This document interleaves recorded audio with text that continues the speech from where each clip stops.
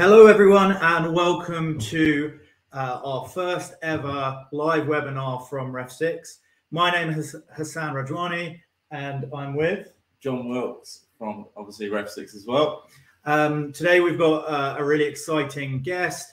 We're going to be talking about everything to do with how to prepare for your next match. Before we get started, we're going to wait a few minutes just to allow people to come, stop what they're doing and get over to the stream so they can watch what's going on. But first, what I wanted to do was just give you a little bit of a brief background about REFSIX and who we are, and then we'll get into introducing and welcoming our guest, FIFA referee, Matthew Conger. So just to give you a bit of a background, if you don't know, REFSIX is our app that we've developed. We are referees in England, and it is designed to help you keep track of your career. So you can add upcoming matches that you're about to officiate. You can go in on your phone and record the result, what just happened, what the score was, how many cards you gave, and keep a track of all the matches you've ever done. And if you have a smartwatch, so an Apple Watch, an Android Watch, a Samsung Watch, or a Garmin Watch, you can actually use the REFSIX app on your watch during a game with to help you with a lot of things. So that will be helping to track your timing, help recording incidents in a game like goals, cards, and substitutions. And in the background, we're also tracking your physical performance. So after the game, you'll be able to review how far you ran in the game, your positioning on the pitch, how many sprints you've done in the game. It is truly a one-stop shop for everything you need to do to manage your games as a referee. So if you haven't already, make sure to go to the App Store or the Play Store to download the app. You will not be disappointed. So enough of that. We are now, and you are here to not listen to me, but to listen to our guest. So I am now going to bring Matthew Conger, our esteemed guest, to the stream. Matthew, how are you? Hi, Hassan. Hi, John. Great to see you guys. And great to see all those people that are out there in the netherverse. Thanks so much for joining us today. How are you, first and foremost? I'm very good, thank you. It's been a little bit of the last few days have been very busy in terms of travel and matches and whatnot, but yeah, it's part of the game and part of what I'm used to now as a professional referee. So it's good. Awesome. Before we delve into the topic of today, I just wanted to share kind of some of Matthew's achievements and a little bit of a biography. So Matthew Conger was born in the USA. He started his refereeing career there as a teenager before moving to New Zealand. In New Zealand, Matthew rose through the ranks and culminating in refereeing New Zealand Football Championship, where he was refereeing there for 6 years, and then he got nominated for a FIFA badge by his confederation. Since becoming a FIFA referee, and this is a long list, it's awesome, Matthew has refereed at the 2015 Under-20 World Cup in New Zealand, 2017 Under-20 World Cup in South Korea, the 2015, 2017, and 2018 Club World Cups, refereed at both Rio and Tokyo Olympic Games, the 2020 FIFA Arab Cup, the 2018 FIFA World Cup. So those were all of those international big appointments. But alongside officiating in the elite level in New Zealand, Matthew has also refereed on the Australian A-League, the Saudi Premier League, the Indian Super League, the Chinese Super League, and most recently the MLS. And this winter, he will be in Qatar for the World Cup. So, did I miss anything there? No, I think that just about covered it. Awesome. So today, the purpose of the conversation is to talk about match preparation, right? So what does match preparation mean? All of what entails for that. So that's everything from researching the teams that you'll be refereeing in your game, to communicating with your officials that you might be going out with, how to prepare your body, your mind, what you do on match day, and just to basically make sure you're in that best physical and mental state before you blow that whistle. So Matthew, I'm going to kind of move it over to you, but I think you wanted to share a little bit more about your philosophy first, and then we delve into it. Is that what we'll do? We'll just absolutely. So, you know, in terms of thinking about the match day, of course, we can sometimes get hung up on, as you said, those things of, you know, who's playing, where am I going, all this sort of thing, and we forget actually that refereeing is a very human endeavor.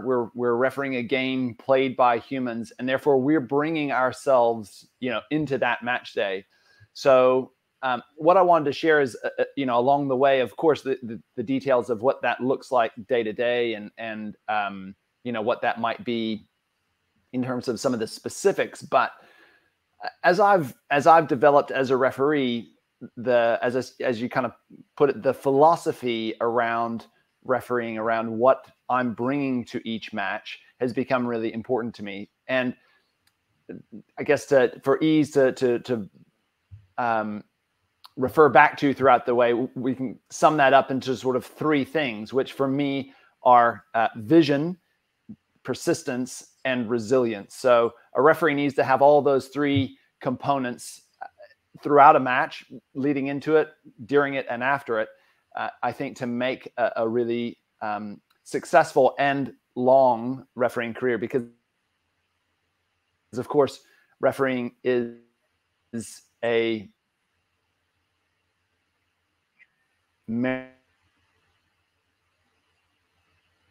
marathon event. It's not a sprint event. We have to. I'm aware, hopefully my Wi-Fi is hanging in there. I'm in Houston, Texas, and we're in the middle of a thunderstorm is passing. So I don't know. You have to let me know if some of that broke up. A little bit, but you're okay. good now. Okay, perfect.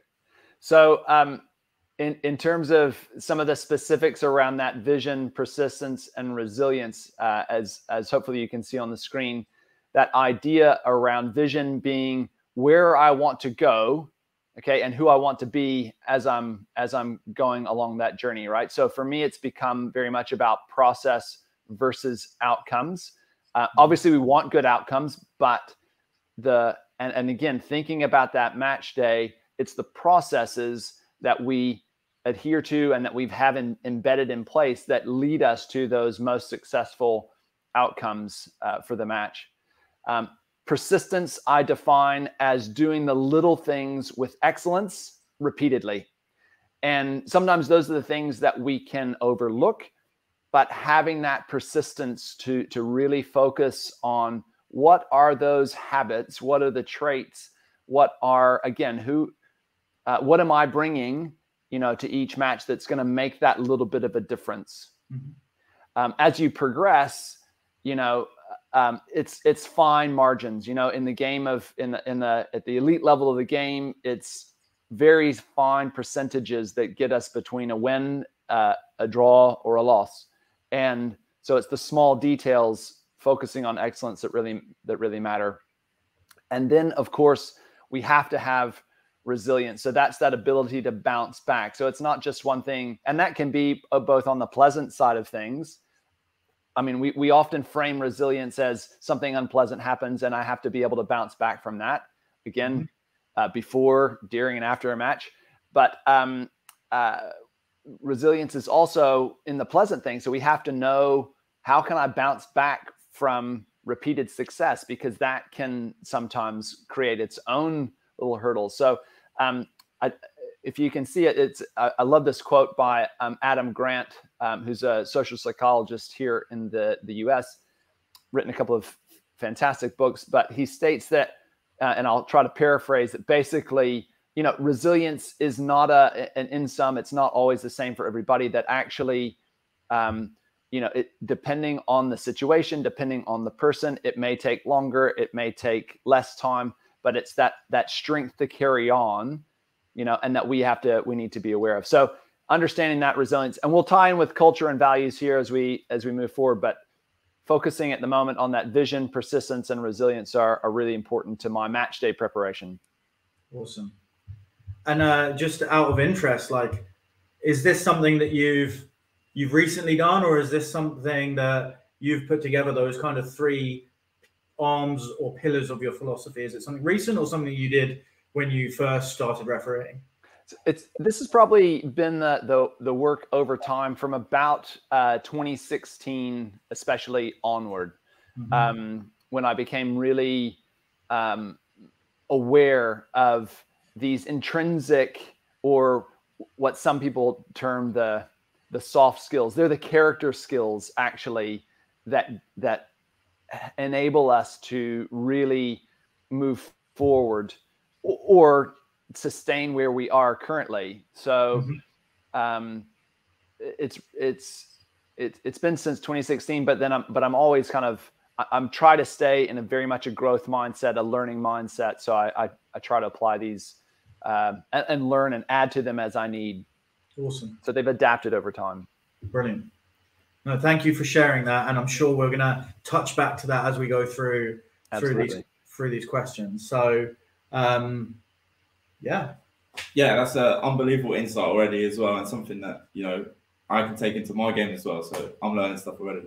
But obviously, if we could go through like your week leading up to sort of a match day, really. So game on the Saturday, nothing else through the week, no midweek games or nothing. So when do you start thinking about the game, and what do you do leading up to that Saturday game, really? So it does depend a little on the level, but if we're thinking about, if I kind of put myself back, a few years, of course and it is, we've talked about, it is a little bit cultural in terms of what is expected from the league and from the organization, or the culture, the refereeing culture, the football culture in the UK is slightly different from the soccer culture and refereeing culture in the US. It's different again in New Zealand because it's simply smaller. It's different all around the world. But there are some similarities, of course. So, of course, once the match is confirmed, it's making sure to reply to that appointment as quickly as possible, depending on, it used to be via email. It used to come, or maybe it comes out in the spreadsheet. So making sure, double checking. If it's in the spreadsheet, I'm on this field. Okay, right. I know where I'm going. So that's step number one, really, is, do I know the details of the match? Where am I going? Who am I refereeing with? And then it comes down to, okay, what are the teams? What's the level of the competition? So I will, in the past, I probably maybe spent a little bit more time on that, really kind of researching.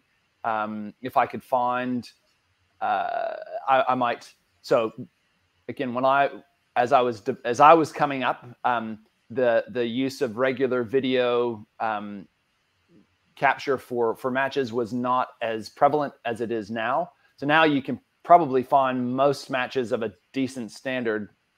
A lot of them are streaming them on YouTube, or you could find them, at least some sort of clips. But we used to talk to fellow officials who might have refereed the team the week before, so we get some insight into the tactics of the team, the way they play.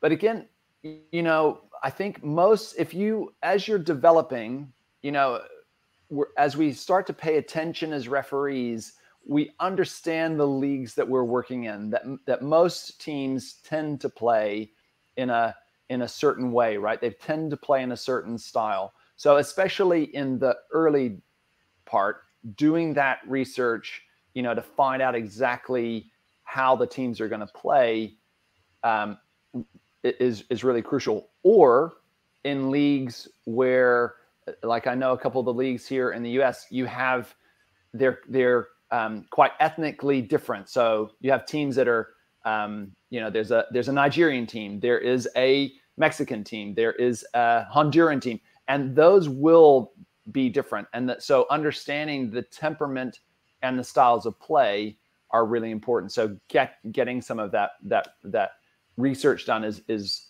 understandable. For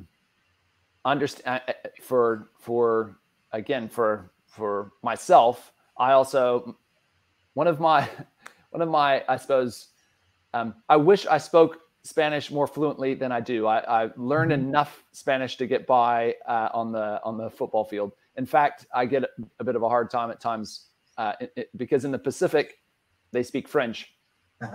And I've been known to talk to a player in Spanish, but most of the time it works. But so again, that's part of that pre-match research. You know, do the teams speak English, or do they speak the language that I can communicate in, you know, person to person? A lot of that is up here, you know, facial expressions and nonverbals. But you know, can we communicate? So, and if we can't communicate, it's my responsibility to learn enough to be able to communicate with them, or find a way to do so. I do look at, and even now I do look at where the teams are ranked in terms of, you know, where they are on the table. Sometimes that gives us an insight, and sometimes it doesn't. Okay.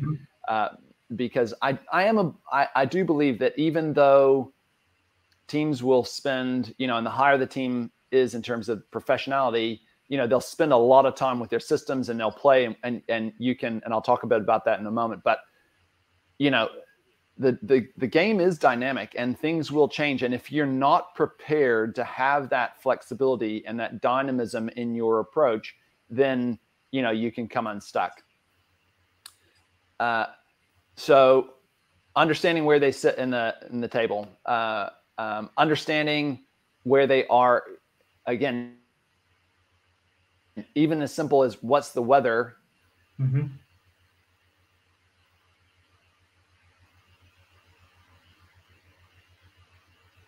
Looks like that storm is brewing in Houston. Hopefully, we'll have Matty back in a second. While we're waiting, meant to be how that meant. Oh, here we go. He's back. Sorry, I could just there. The lightning is overhead, so I saw a flash. So I thought, well, it's only a moment before the Wi-Fi gets interrupted. So understanding the weather, you know, what could happen, and being prepared for that. Again, this comes back to that whole vision, persistence, resilience. How am I going to handle myself if there is an interruption? So in my second MLS match, we were in Charlotte. We had a 3-hour weather delay, and then we had to step onto the match. You know, we played for 16 minutes before, again, more weather issues. So we had to know how we were going to do that. So understanding that. And just, I guess, to close this off and to give some insight, at FIFA tournaments now, we have 2 technical coaches that are embedded within the referee program. And so we get, and that happens at certainly they work throughout the UEFA competitions. I know it happens across different confederations to increasingly at different, but at different levels. So they're looking at and giving some insight into how to break down a team. So looking at, you know, especially what do set pieces look like? What do key players, how might they perform? You know, do they tend to play down the flank and then move it in? Are they more of a, you know, if this player's on, it's a one-on-one situation. So we will go through, you know, at the World Cup and other FIFA tournaments or other major events like that, we will go through very much a technical debriefing of the teams, but we also prepare for that match by integrated training with players in the weeks building up to it, or the week building up to the match, and they prepare the teams to play in that certain style. Okay, so recently we were just at the FIFA Arab Cup in Doha last November, and one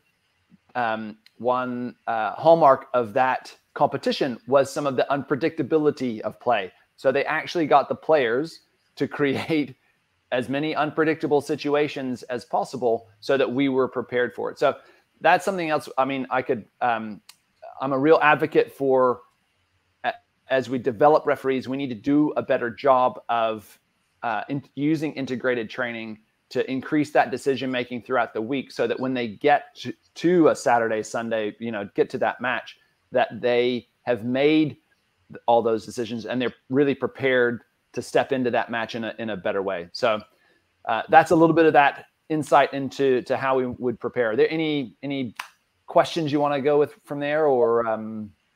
Yeah, I mean, I'd be intrigued to understand, like, how do you make sure that the research that you do doesn't bias you when you go into that game, right? I think it's great to have as much understanding as possible. I guess that adds experiences so you can call on that during the game, but how do you make sure it doesn't bias you? Especially if you're going in thinking, I've got top versus bottom, you know, maybe already psychologically you're thinking, actually, it's going to be an easy game today because I'm only going to be standing in one half. Yeah. And then after 10 minutes, the bottom team score. You know, how do you make sure you're not influenced by that research? Absolutely. I think understanding bias and our own biases, again, that's part of that. We're humans in a human game. So we cannot separate ourselves from that. And so the more that we have that self-awareness of what we're bringing in, the better that we're able to deal with that. So understanding bias, I think, is a really important part. One thing that stands out, a guy named Alfred Klonitis, who was a legend of referee education here in the U.S., once said to me, you know, the difference between a great referee and a, you know, everyday good referee is that the great referee is never surprised by what happens on the field, which means that they've had that experience and they're not surprised. So part of that is keeping that bank of experience. Oh, I've been here before. I know what to expect, or I know how to react. I know how I might react as well. It is really important. And I guess to say as well that to provide an anecdote to say we just have to be aware of the bias and not bringing in any bias. So I was recently at a match, very recent, where we talked with the assistant, we talked with my team, like, okay, any players we need to be aware of? I need to just watch this player. He talks a lot to referees, and often he often gets carded. Sometimes a lot of referees kind of walk off saying, oh, I wish I'd cautioned him for dissent sooner. He actually kind of plays a little bit better with that. I said, okay. And I was probably being a little bit cheeky in the dressing room and going, oh, I can kind of preempt it and go, oh, yeah, give him a wink and go, hey, I know who you are, type of thing. And I learned a very valuable lesson that we can't carry that in, because I did try that and it didn't work at all. In fact, it created this antagonistic kind of relationship between us. And at one point in the match, he said something to me, and kind of questioning my character. And I said, don't question you don't know me. Don't question my character.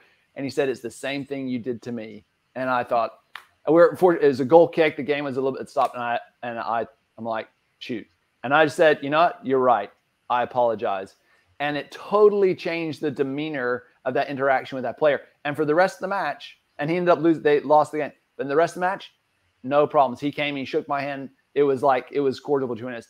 And it was a really valuable lesson for me around being aware of what I'm bringing in, and,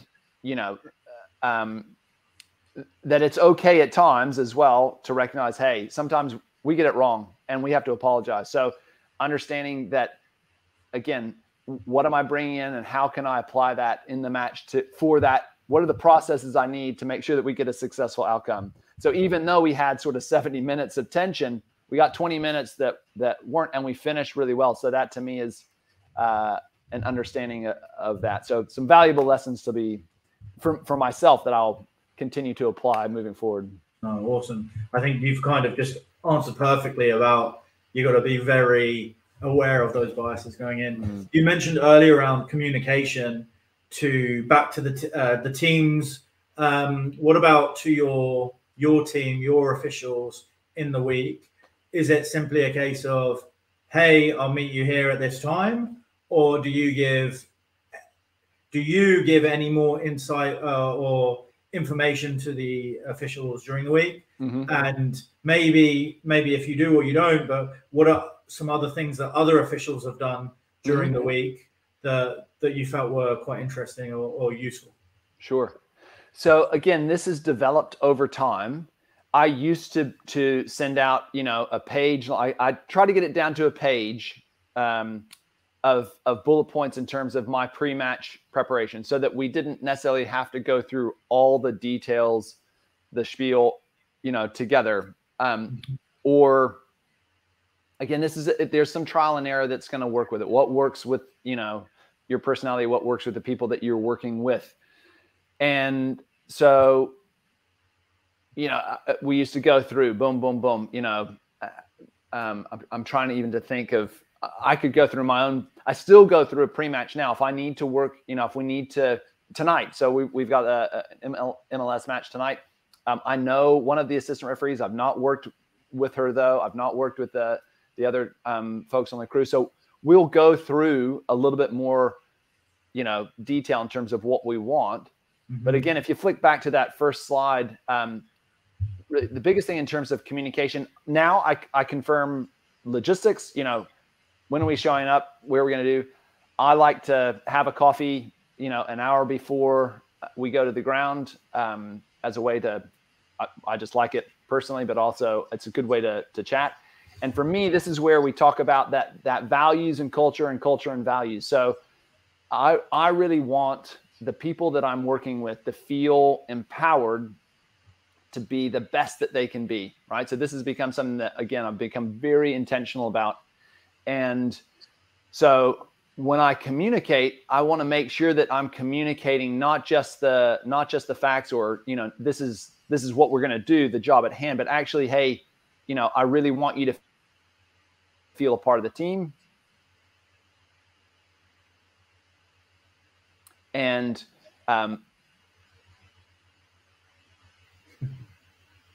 things that we can do to start that off. So again, that's starting to build some of that relationship. And so in terms of conversations with the team, I'll ask if there are any questions. Just like there's literally there's quite a good thunderstorm happening outside. So if we get interrupted, please. No, you're good. Just to let you know. You know, we don't have certainly in the US, we don't necessarily have a lot of direct conversations with clubs. Whereas my understanding in the UK, you've got a little bit more interaction with the clubs. We have obviously the color confirmations in terms of making sure that, you know, everybody's wearing the right kit. You know, knowing what our contingencies will be, if that. So again, there's communication around that with the team, making sure to check that information, the match day information. You know, if there's travel or whatnot, we make sure to confirm those logistics. I know that some people, again, probably earlier in their career, may spend more time developing that pre-match conversation. I know of one guy that I think it's about 5 pages, and that, you know, it seems like a lot, but that for him, he's really, again, detail focused, and he wants to make sure he covers everything. So it depends a little bit for each person there, but it's definitely, mine has probably to a degree decreased, but also really honing in on, you know, what are the values that I want to bring across? How do I want my people, that team, to feel like a team? And I might have 2 hours, you know, to enable them to kind of join into that team culture that I really want to espouse. We've got 2 hours to make that happen, so that when we get to the 90 minutes, you know, we've got that in place so that people can feel empowered to be excellent. And I think, at least from my learnings, especially in the pre-match kind of conversation, of course, when you've not been out with the officials before, you'll go a little bit more deeper, as you mentioned. But as you go through your career, you kind of learn, actually, there's some points I add that they don't need to be there. They're very basic. And you might add things based on experiences in other games where you think, oh, I wish I told the assistants that at the start, and maybe I'll remember that for the next time I do it, right? So I think that kind of comes back to your adaptability kind of mindset earlier. I'm talking about mindset. Yeah. So mindset is a big one in my book, and probably a lot of other people's, especially, for example, like you've had a bad day at work, or, you know, like family, friends, like life does just get in the way. Like, have you got any like hints and tips, like how to ensure like your match day isn't affected by these? Like, have you got a process, or you know, like what do you do really? I think that is a brilliant example, John, to say often we're carrying in, you know, stuff from the workday, and the great thing is in culture nowadays, people are starting to have these conversations. When I started refereeing, nobody talked about this. You know, it was, and it's still kind of, it gets under my wick a little bit when people talk about removing the emotion from the game and all this. I'm like, no. Actually, what we understand now about emotion is that, so there's a myth that we are rational creatures that sometimes experience emotion, right? And actually, it's the opposite. We're emotional creatures that sometimes experience rational thought, if we're lucky, especially as men. So we need to understand, having that self-awareness of, again, what we're bringing into the game and what I need to be, what I need to feel successful to be in the game. So if you flick back to that slide again, so if you can see in that bottom, as I face it, my right-hand corner, so that the idea of, so this is our team logo that we've come up with, my referee team. I wear it as well, and we can talk a little bit about culture coming up, but we have utilized, again, this is something we've developed over time. This is not a like, oh, you know, boom, one click, I'm done, you know, instant kind of thing. This we develop over time, and because self-awareness happens over time, and we go through in layers, and we understand, you know, who we are, how we referee, how we interact with people. That develops and grows over time. Well, or it should. So I guess one thing, John, to kind of speak directly, is that it's okay that there are going to be times when you get it, when you're like, yeah, that nailed that. And then sometimes you're like, nope, that definitely did not get, you know, that definitely muddied things, you know. I mean, I can remember in the National League, a couple of instances where, you know, I've got 4 beautiful children. They're now older, they're teenagers, but, you know, at times, and it was challenging, and we all face different challenges, you know, in home life as well. Having to leave the house, you know, with my wife on a Saturday morning, going, look, I'm sorry, babe, I've got to go. And you've got 3 kids crying, and 1 kid, you know, it's like, and a wife that's like, I'm going to kill you. So, you know, making sure to maintain those relationships is really important. And I guess I'll take the point. I will take this moment now also to credit, and I always try to give credit to my wife and my family, and a little bit my extended family as well. I've actually, back in the States, I'm living with my parents again. So thank you, Mom and Dad. But, you know, we do need to, part of the mindset is making sure that we value and acknowledge the relationships that are important to us in our life, because those are what sustain us, you know, over time. So, to fast forward, we have within our team 3 core emotions that we've worked through that we want to feel in order to be successful. So we focus on joy. We want to feel joy in what we do, joy in the small things. But we also, and this is an interesting thing that, you know, hopefully one day we can talk more in detail, but we want other people to feel joy when they're watching us train or watching us referee. Feeling connected, both in terms of the team, and also we want to feel connected to the game. Having courage is about living in, you know, courage to live out our values, but also courage to make the big decisions, make the difficult decisions when we need to. And of course, then underpinning, we want that feeling of excellence. Excellence isn't really an emotion, but it is definitely something that we want to see as part of what we're doing. So it's more the outcome of the other emotions, right? Yeah. But there is that it does speak to the sort of elation of knowing we've done a good job, that knowing we've kind of wrapped it all together, right? And there is more meaning I won't go into, but you know, to the entire that logo, which for us again is a mindset thing. So we refer back to it. One reason we wear it on our kit underneath. So we, during the World, and we started this from 2018, not the same logo, but a different one, because it's very team culture-y for us. Or it's an important icon of our team culture.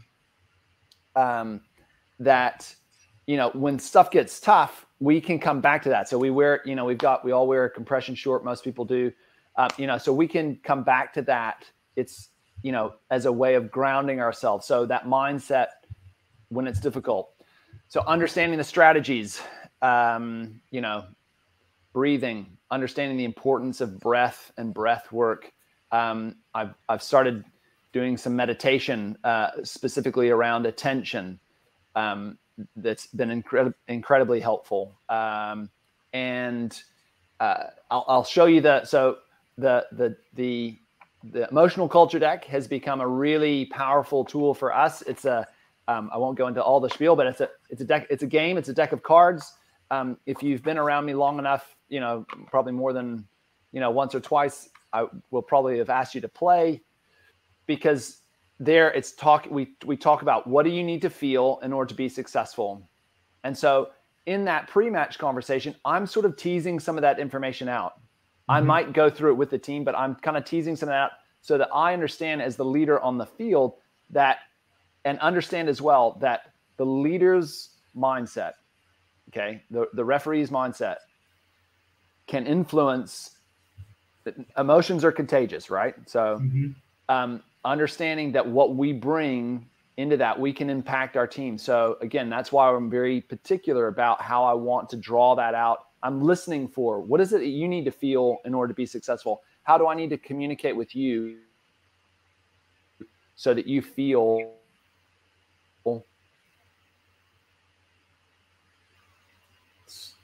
another flash of lightning, I supported? Guess. There you go. How we do it for yeah. So we can probably should we tie into some of the questions that are coming through? Yeah, I just wanted to No, I just wanted to question what you just said around you being the leader and and your emotions are contagious. But do you find, just for the assistant referees who are watching, do you find that your team are able to understand your emotions and maybe you're down in a game or you're angry or something, and they know the trigger kind of words to communicate to you? And how important is that in teamwork? Yes, absolutely. We talk about that. So when you work with people regularly, you can talk about that a little bit more deliberately. You can build that over time. But to say, okay, so the referee, obviously the referee on the pitch does take the key leadership role, right? But in terms of leading, again, this is that whole thing of being excellent. I want my assistant referees, I want my fourth official to lead, to demonstrate that leadership when they need to. So they're bringing their leadership. We don't need a power, and leadership and power are two different things, right?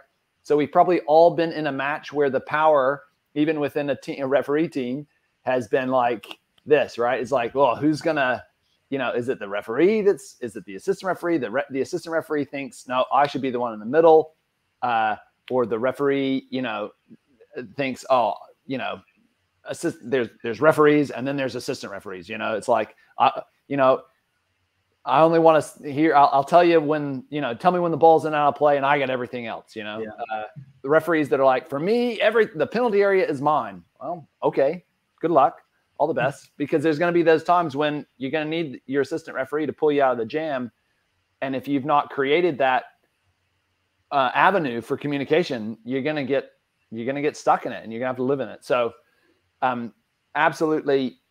Building that rapport with the assistant referees, helping them understand their level of experience, but also that even though they may be inexperienced, because now at the moment it's just the nature of where things are. I'm working sometimes with people that don't have as much experience as me, but I want them to feel like they are empowered, again, that it's open, it's clear, they can communicate what they need to communicate. but I always do say that, look, I do reserve the right to say no, but that's not, it's not personal. It's not because I don't like you. I just, you know, I've got to lead at that time in that way as well. So. Perfect. Matthew, thanks so much for your insights for all this. We've got a few other topics that we wanted to talk about that, based on the time, I want to get into some Q&A, and depending on how that goes, we might bring some of these questions back in. But thanks to all those people who are watching. If you haven't already, put a comment down either on Facebook or on YouTube on the comments, and we'll ask a question of Matthew. We've got a few come in here. We've got a few that came in earlier that we'll share, but we'll start with Ruben, who wants to know, how do you prepare when the game starts to heat up and a red card must be shown? I was actually hoping to, I do have we had an interesting situation in Tokyo, Cote d'Ivoire and Saudi, right at the end of the game. All of a sudden it was, you know, and of course, you know, you're trying to, they liken it to landing a plane, right? You want to try and land that plane smoothly, right, at the end of the match, and all of a sudden, boom, it blows up.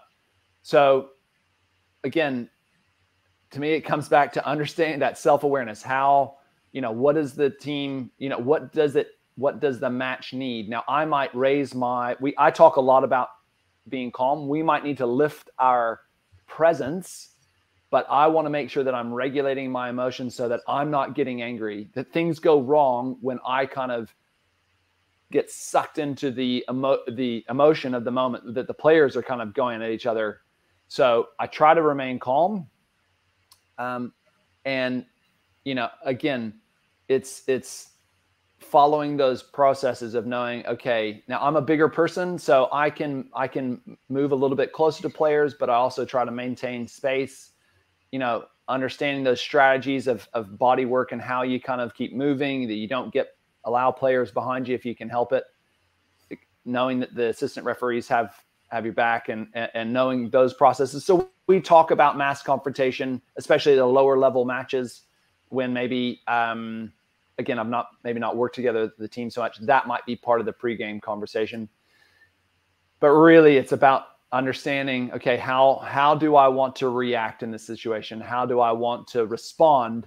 Actually, how do I want to respond in this situation to help the players, because the players need to regulate their emotion.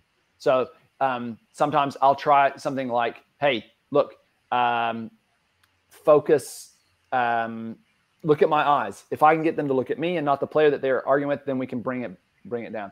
Having, again, building in some of those qualities that, you know, we develop through training, and we develop, you know, through experience over time. And just on that, I guess, in a moment where, you know, a red card is happening, to avoid a mass confrontation, have you been a fan of getting the red card out quickly? Do you have to judge it based on, you know, what's going on? Like, sometimes does it diffuse the situation? Sometimes does it explode the situation? What is it? Is it just on a case-by-case basis and using your experience to figure that out? Yes. Sometimes it blows it up, and sometimes it calms it down. So it's understanding how best to do that. Sometimes I need to hold it to get more, you know, to gather more information, right? But sometimes I need to get it out to say, hey, no, look, I've got it. He's going to be sent off. I've got it. And that, you know, if players are coming in from distance, or, you know, if I can see it coming. So it's always maintaining that situational awareness, you know, and reading. It's once we get into that kind of, so there's process, and then there's that robotic procedure, that once we get into the robotic procedure, I think that's when we end up in trouble. And I think that's also where, you know, as refereeing, I think that's where the game and players, and sometimes, you know, and spectators can sometimes be critical of the robotic referee. Oh, they're just going through the motions again. So, you know, understanding that context may determine action, you know, but being really clear on, first and foremost, being clear on what has happened and who are the players. Who do I need to sanction, or who do I need to watch out for or who's my peacemaker? Because a player may be coming in from distance, but they're actually the peacemaker. So learning to read all that's important. Awesome. Thank you. We're going to go try and rattle through some more of these questions. So this is a bit of a two-parter from James. He said, what's your proudest moment as a referee? And can you recall a moment where you had to show resilience in your career as a referee and how you overcame that setback? Absolutely. Great question. The proudest moment was probably, I guess I'll start with the first question. I'll start with the second question and then come back to it, because the first question was one of the greatest setbacks was actually a poor decision in Rio in the second match, Algeria versus Portugal. Probably some of the reason why they wanted to introduce VAR, because I gave I whistled a terrible penalty that was not a penalty. The player, the goalkeeper plays the ball, and then the Portuguese, it was the Algerian goalkeeper plays the ball, and the Portuguese player goes over it. I was in a kind of like a robotic mindset. I was like procedure. I wasn't in process, right? So, and I hadn't done the work, in terms of my team and my team culture to really enable that open space for communication. And I was too worried about the outcome and not focused enough about the process.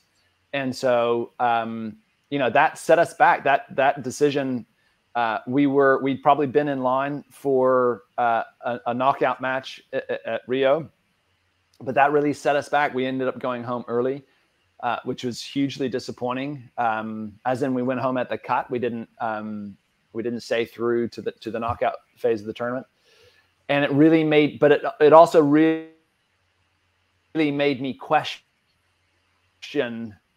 Okay,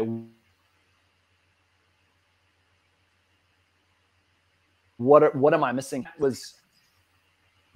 That was a catalyst for, where I've gone and how I've developed, this idea around vision, persistence, resilience, the idea of values and cultures, so it's really good in one sense, but it was really difficult. And there have been a few moments like that where one decision has probably cost me, in fact, it did. One decision cost me promotion onto the A-League. I didn't get on a year before I should have, for one decision. So, that's challenging. And so there are way more times of having that build that resilience of asking myself, am I going to keep going?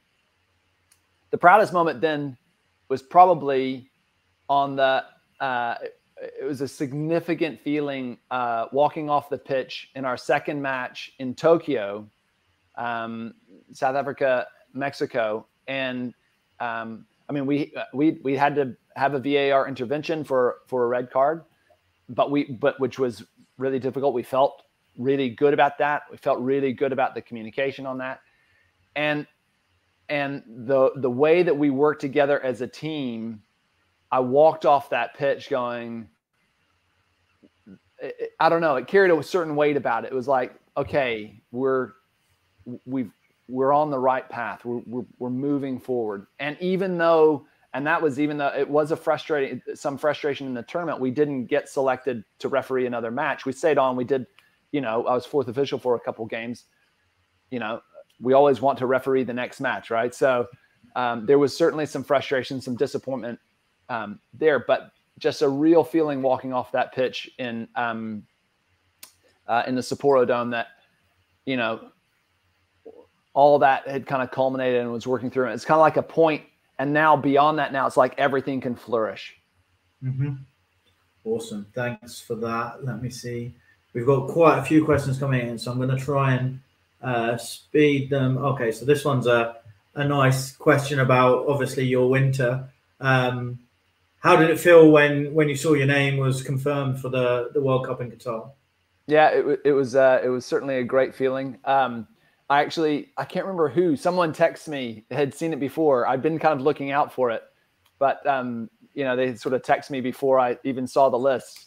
So it was a little bit up, and then went and scrounged around finding it. And of course, then it was touching base with different people that, of course, because the journey, this is the second World Cup. So I know a lot of the guys and girls now that are women that are, in the program. So making sure to connect with those, especially that we have, closer relationships with, and for this one, we were in, actually for both World Cups now, I've been in the US when that's been announced. So that was in 2018. I was at the Dallas Cup, which was a special moment there. And then this time it was with my parents in Georgia, which was also nice. So of course, I quickly, called my wife back in New Zealand as well, and confirmed, yep, it's official now. So that was always, very cool. But then it's like, right, okay, now the real work begins. It's weird, right? We often don't take time to celebrate the small things, but then you have to move straight on to doing it. So cool. So the next one is from Jamie. And what advice would you have for young referees that are just coming through? The main thing is, and this is actually out of a conversation and also some research that I just read in a conversation that I had last night, to say, Jamie, there is a seat at the table for everybody in terms of refereeing. There are enough matches for everybody.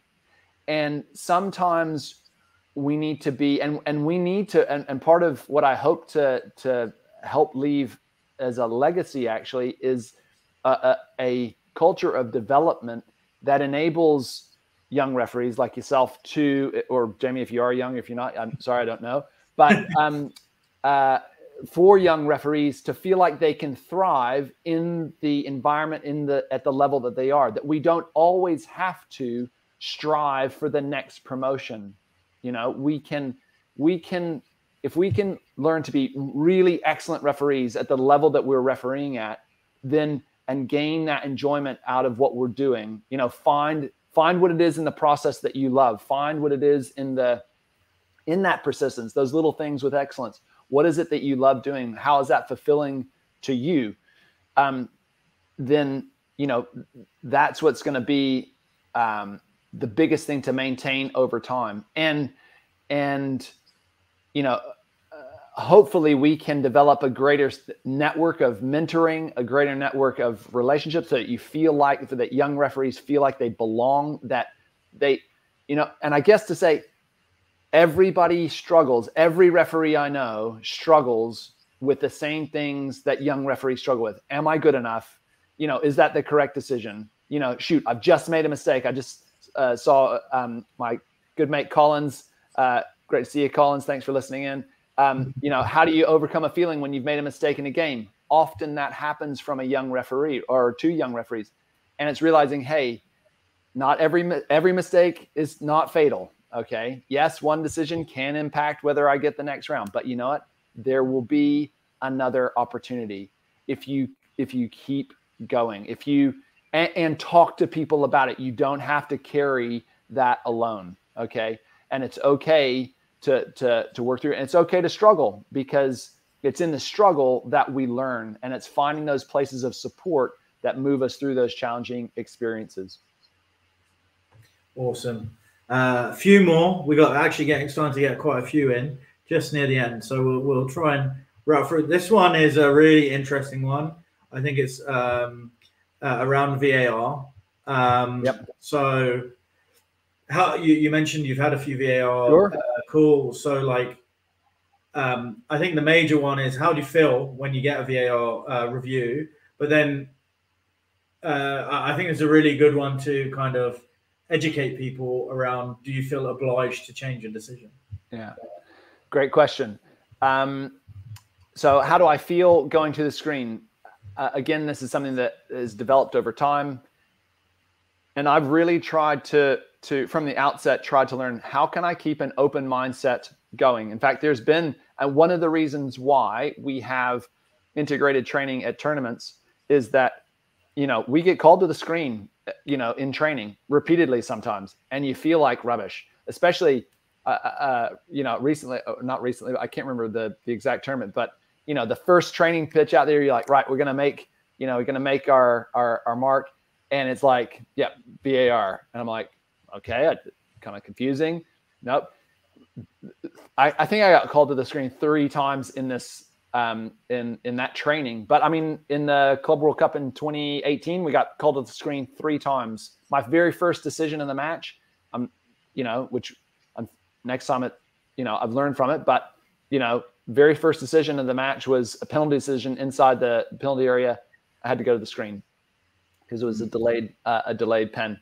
But so the main thing is trying to regulate, trying to breathe, and realize that, again, they have a view and they have evidence that they're seeing that is probably different from what I'm seeing. So it's realizing my limitations, and can I go with an open mind?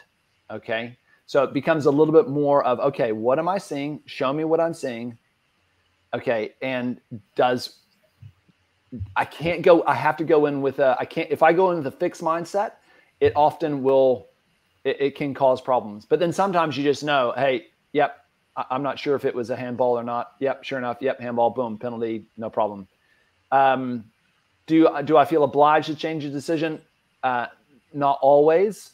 You shouldn't feel obliged. Again, the teamwork and the development should be such that you know that that person in the VOR is your teammate and they want the best outcome. And so if they're sending you the screen, it means there is information that you know, I've not gathered. There's a view that I've not been able to see. And so I need to be open to that. How that is communicated, you know, how, again, there is protocol within, you know, different leagues I'm aware different leagues are implementing it slightly different. So you have to.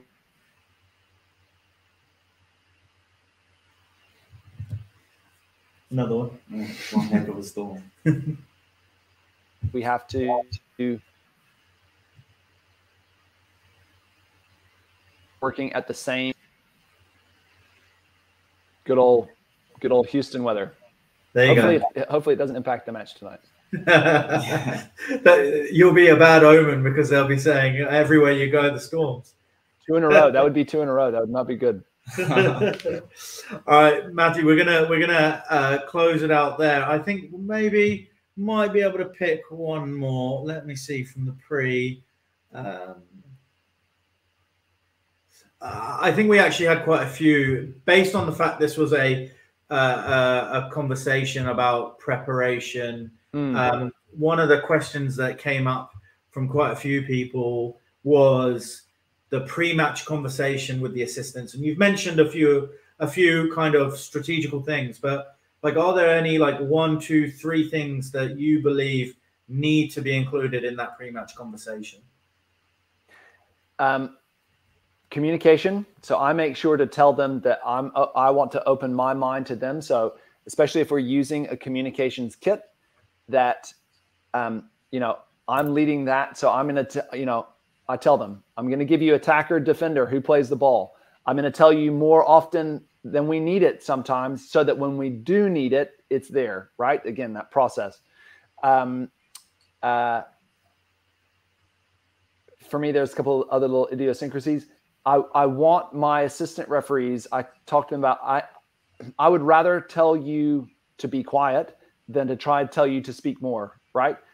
And I tell referees that even if we don't have a communication system as assistant referees, I want you to tell me, talk, you know, red throw, it's red, or, you know, or that's not necessarily a great choice to choose, but, you know,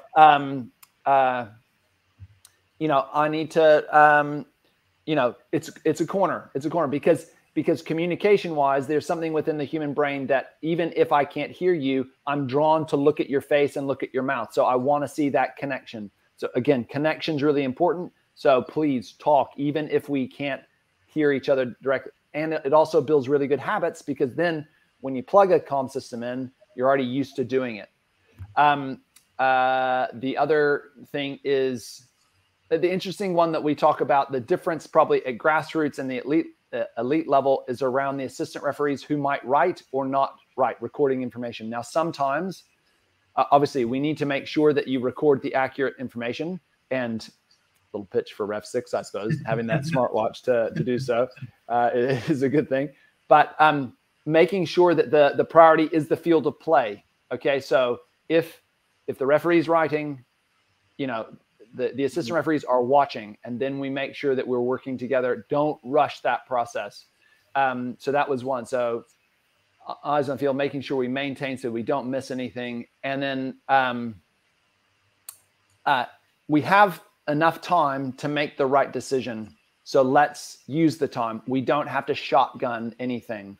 Okay. So, and if we see something that is totally squirrely, it must be done.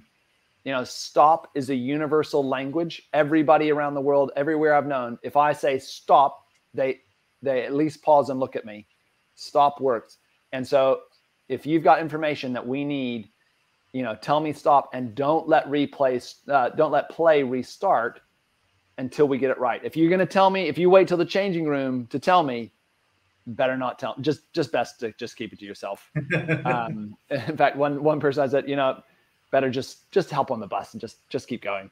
But it was a bit of I can't remember the context of that, but all to say, let's make sure that we're getting the critical information on the field of play. So those three things, look, make sure that the communication is consistent. It's all down to communication. Let's make sure we stay connected and make sure that we use that time to make the correct decision, and don't let play restart. Even if we need to clarify, even if it looks messy, we can clean it up, and because it's better to be messy and get a correct outcome than it is to, everything, we just sweep it under the rug and, I wondered about that, back in the oh shoot, I wasn't sure about that in the changing room. It's better not to have that. Awesome. Matthew, thanks so much for all the tips, all the advice. I mean, I think we only scratched the surface. I think there's an opportunity to go even deeper into this topic and many others. But thanks so much for giving us an insight into your world, not just now, but throughout your journey as a referee, going up the ranks, and answering loads of questions. So thank you. Now I've just got a small plug, which is this has been a webinar brought to you by REFSIX. If you don't know what REFSIX is, go onto our YouTube channel and you'll see a ton of content about the app that we've designed for referees, being used all over the world. Today, we are offering 20% off an annual subscription. So if you use the code Conger20, for the next 2 days, you'll be able to get 20% off an annual subscription. So definitely download the app, try it out, and I'm sure you'll love it. But Matthew, once again, thank you so much for your time. I'm sure we'll do this again. For those who we didn't get the questions answered, we'll save them up and we'll ask Matthew next time he's on. But it just leaves us to say good luck in your game this evening. Hopefully this hour has helped your preparation for the game. Hopefully the storm doesn't impact you too much. And we are definitely excited to see you in Qatar and see how you and your team perform. So thank you very much. Thank you so much, Hassan and John and Dave in the background for keeping everything rolling on the tech end. Hassan, thank you for the opportunity. It is great to be able to speak with you, and I've loved our chat. And yeah, I think we could speak for probably hours about some of this stuff, and as you said, scratch the surface. And I'd love to be able to join you and your community. And one of the things, Hassan, I love about the work that you guys are doing at REFSIX is that you are part of, obviously you've got the app, but you're also wanting to build a community of refereeing, that is global. And I think it's something that we need to do more of. And it's something that I'm wholeheartely want to support. So thank you very much for the opportunity. Thank you to all the folks that were listening, whether you were referees, your administrators, just fans of the game. The more that we can promote refereeing, the more that we can support and highlight the great work that men and women are doing on football fields, soccer fields, all over the world, from the grassroots level up to the elite level, is fantastic. So the more that we do that, the more that we can enable the beautiful game. So thank you very much again, Hassan and John. It's great talking to you guys, and all the very best to you as well. And thanks to everyone who watched. We'll see you next time. Take care.